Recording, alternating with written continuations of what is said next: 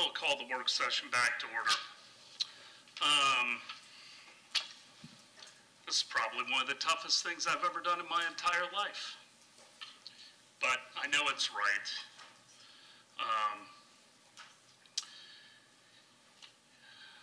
Because I'm not a quitter. But I'm not the right leader for this council anymore. And I'm concerned where the city is going, because this is simple math, and we're not doing very well on the test.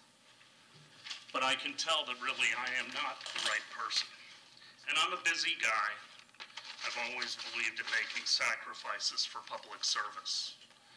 And I love Clearwater.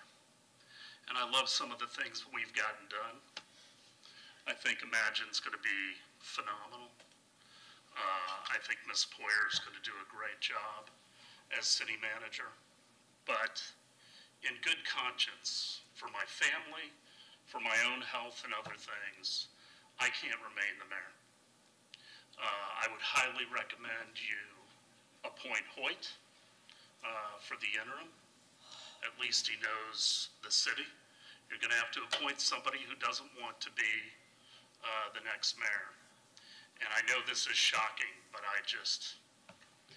I'm the wrong guy right now. And I just called my wife. She's shocked. And I don't ever quit anything.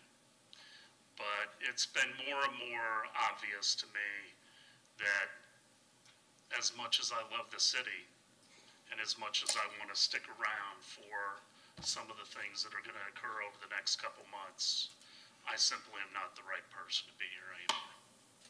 So thank you all, and God bless you in this city. I wish you all the best. Thank you for all you've been to me.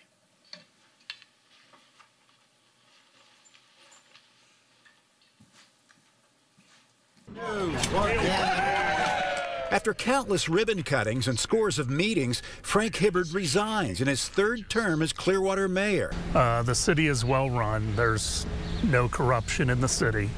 I think there's a fundamental disagreement. A disagreement, says Hibbard, over city council's priorities for spending, like a proposal to build a new $90 million city hall. It was at the top of the list for most on city council, but at the bottom of Hibbard's list, and the subject of the last discussion before he packed his things and left. I think they're making decisions that are going to have negative ramifications.